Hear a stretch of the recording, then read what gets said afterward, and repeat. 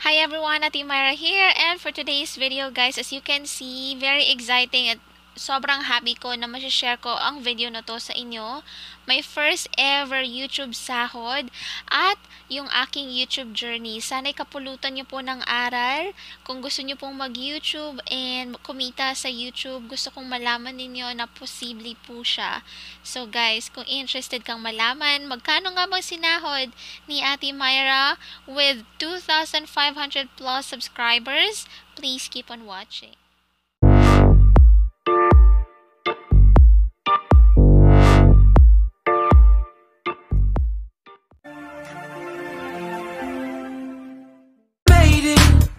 But I know what it takes. I'm motivated by a mix of emotion. Got my statement.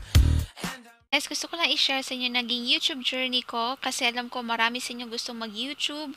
Sana ma-inspire kayo sa story ko guys. And gusto ko lang sabihin na hindi po talaga naging madali para sa akin ang journey na to. Pero gusto ko lang sabihin na kahit mahirap, wala pong imposible. Okay?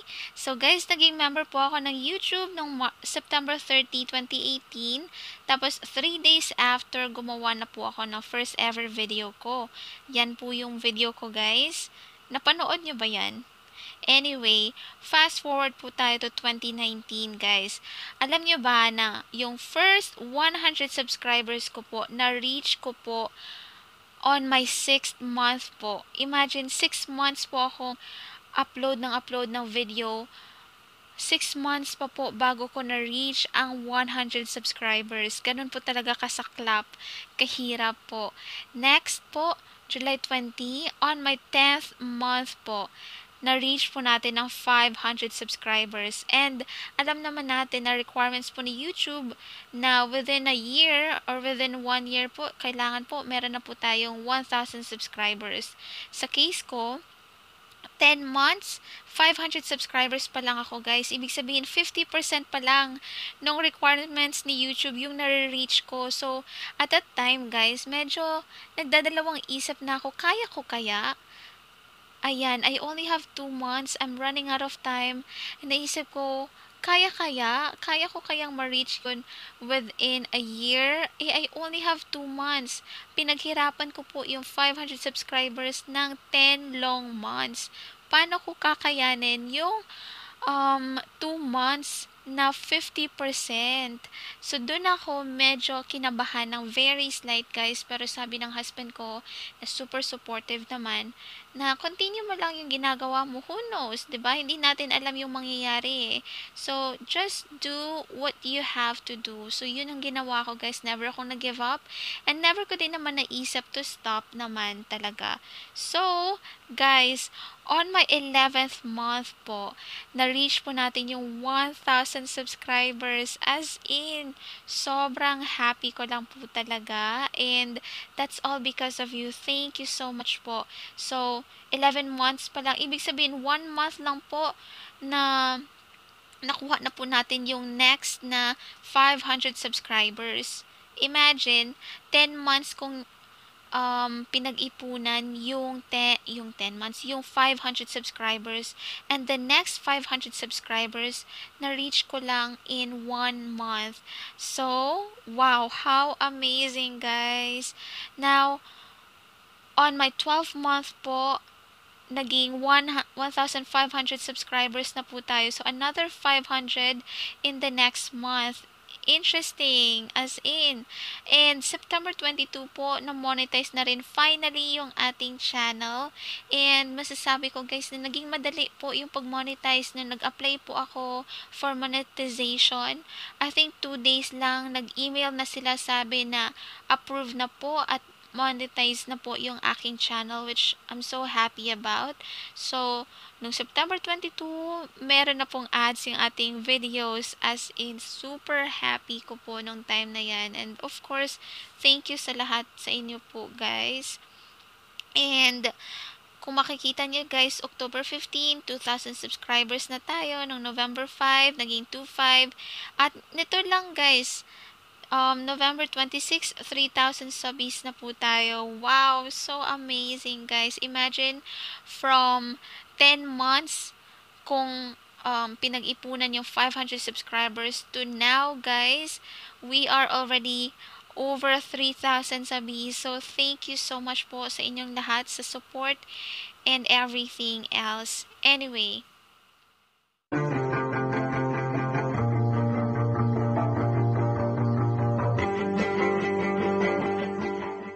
so guys, pag-usapan naman natin yung Google AdSense pin. Minail po siya sa akin October 13. Tapos sinabi 2 to 4 weeks daw bago mag-arrive. Nung November 13 or 14 po, chinek ko po sa post office, wala pa daw. And nung November 19, grabe, napadaan lang ako. Sabi ko, okay, daanan ko na nga. Tingnan ko kung andyan na. And luckily, guys, kakarating lang din talaga ng Google AdSense pin that same day na pumunta po ako. So, fresh na fresh po, as in, mainit-init pa, na-receive ko na yung Google AdSense pin. As in, sobrang happy. Kasi, syempre, guys, kung YouTuber ka, 'di ba? Nagsa-start ka pa lang at inaabangan talaga 'to ng lahat. Parang ito yung proof na okay, I'm a YouTuber. Ganon yung feeling. So, sobrang happy. Pagdating ko sa bahay, in-enter ko na yung pin. And, medyo, okay, so, November 19 yan, guys, 'di ba? And, let me see. Medyo matagal ako naghintay. Tapos, nag-watch ako ng mga videos, guys, na parang on the 20th to 26th daw ng month, nagre-release po ng sahod si YouTube. And medyo napraning ako at that time kasi bakit pending pa rin, ang tagal na. Pero, luckily, ito pala yung mangyayari, guys. Mag-i-email po si Google AdSense kapag na-send na po nila yung payment sa inyo or kung ready to claim na po yung inyong sahod. Okay? So, mag-i-email po sila, tapos sa baba, dapat makikita nyo po na automatic payment, tapos ando na po yung MTCN. So, syempre, pinili po natin na Western Union, MTCN po yung hinahanap po nilang transaction number or, basta control number like that. So, may number na po siya finally, pero matagal po ako naghintay kasi pending po siya ng pending for a couple of days. Pero finally, guys, let me see. November 24. Okay, November 24 po, nag-email po si Google AdSense na andyan na po yung sahod. Panil ko na pong i-claim. And, yes, na-claim na rin natin finally. So, yung tanong nyo, guys, magkano ba yung sinahod ni Ate Myra? Okay, so, abangan. Alam ko, excited ka na malaman kung magkano nga ba ang first ever sahod ni Ate Myra with 2,000 plus subscribers. Guys, ito rin para magkaroon din kayo ng idea, guys, ha? Para sa mga small YouTubers dyan. Ito yung pwede nyong i-expect. Pero hindi ko sinasabing ito talaga, guys, ha? Parang rough estimate lang. Depende pa rin sa performance at sa dami ng nanonood sa inyo. Pero sa akin lang personally, alam niyo naman yung channel natin, 'di ba? So, ito po yung pwede nating kitain. Alright. Enjoy.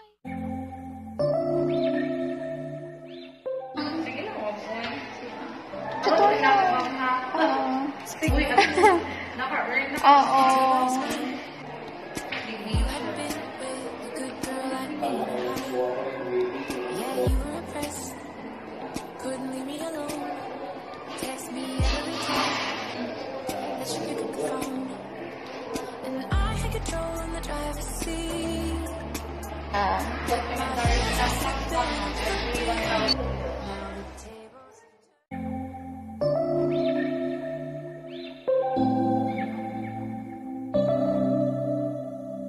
September we met, I could tell by your smile.